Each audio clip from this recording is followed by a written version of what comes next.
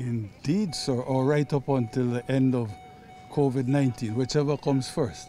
And the way COVID is behaving, it sure as hell ain't going to come before the elections. No, I'm seriously committed. I think we're beginning to have great success in terms of flows from the IFIs.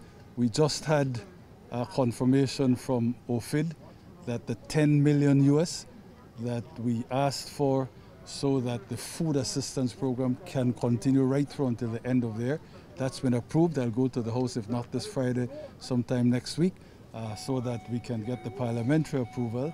The $13 million of the 21 from the World Bank, that has now been approved. There's 8 more for agriculture. There are things happening that will put me in a position, and when I say me, I mean the government, the authorities, in a position to be able to do more in terms of relief for people, and I absolutely want to see that through.